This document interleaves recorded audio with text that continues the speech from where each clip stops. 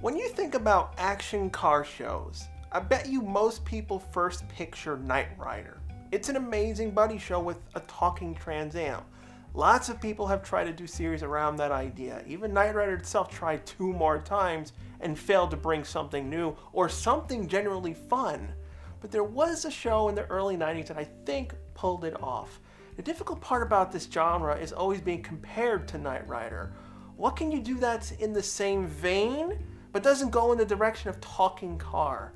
This is where Viper comes in. The name obviously gives away the car the series features, but instead of focusing on just the car and the driver, Viper has a group of characters revolve around the car. The series went through a lot of changes, but I can happily say Viper got to finish.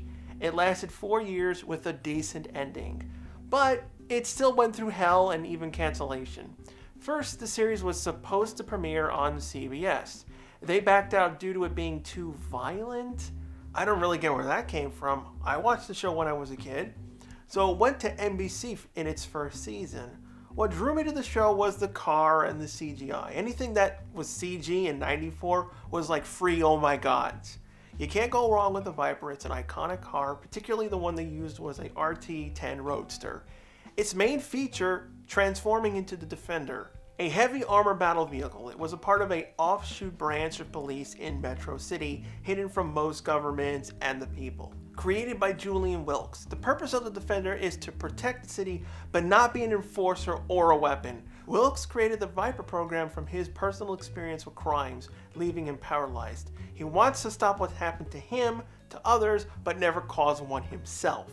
It's probably the most difficult part about the Viper project. You gotta deal with the police who want results. How do you design a car to only subdue and capture? Wilkes made sure to never put offensive weapons on the car, mostly. It does have rockets in certain cases, but are never used to kill.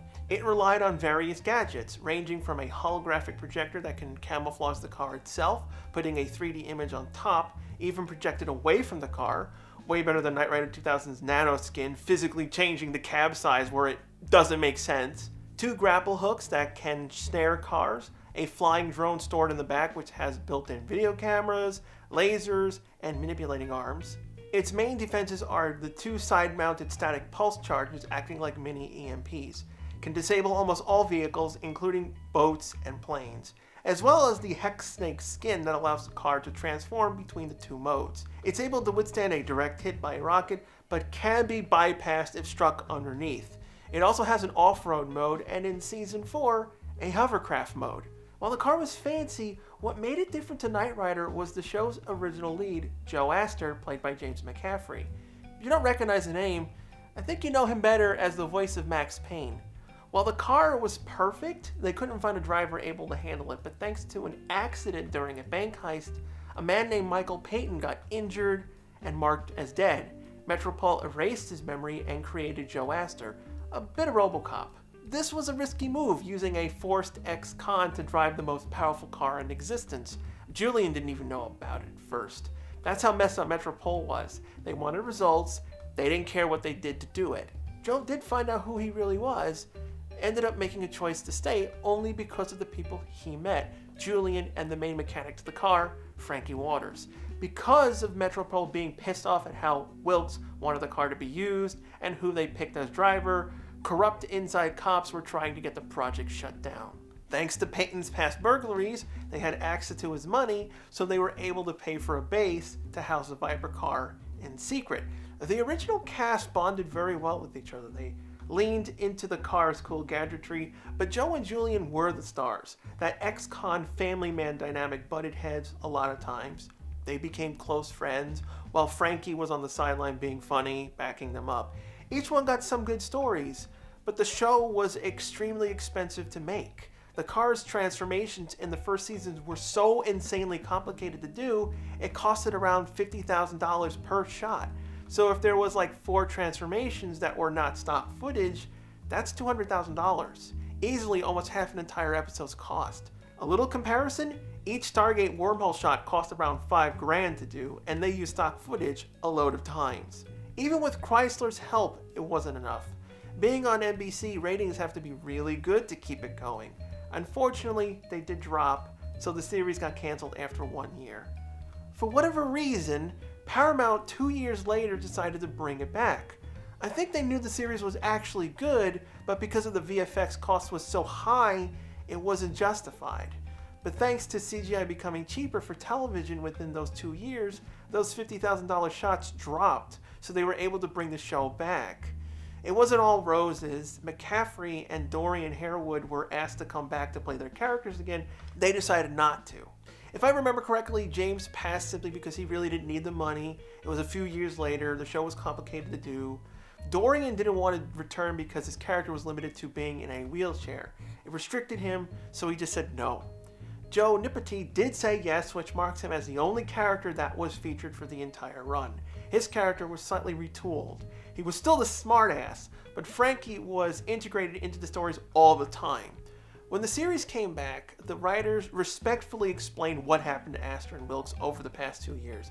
They weren't killed off or anything. Astor was reassigned to duty in Europe, eventually just leaving the force. Without Astor, the Viper project was closed up and left inactive. Wilkes left the project to pursue other scientific areas. This is where Jeff Kacke from Space Rangers came in and takes over the driver role as Thomas Cole, a former CIA agent. Unlike last time, Metropole didn't trust the Viper project to work independently, so they put a liaison on the team, Cameron Westlake, and her boss, the annoying Sherman Catlett. I guess the writers like Earth elements or something? We have Frankie Waters and now Cameron Westlake. Replacing Wilkes as technical consultant is Ali Farrow. She was able to update the aging car to current standards. The Defender stayed mostly the same. There were a few modifications done to the interior, updated the monitors and controls so that 2 people could easily operate systems, including remote access. While Metro City was supposed to be a futuristic location, they opted to save on costs and make it look contemporary in the last 3 years. It didn't really hurt the show. You really couldn't tell much of the city during season 1 anyway. It was usually shot at night. Each of the seasons dealt with self-contained overall story arcs that ended on cliffhangers.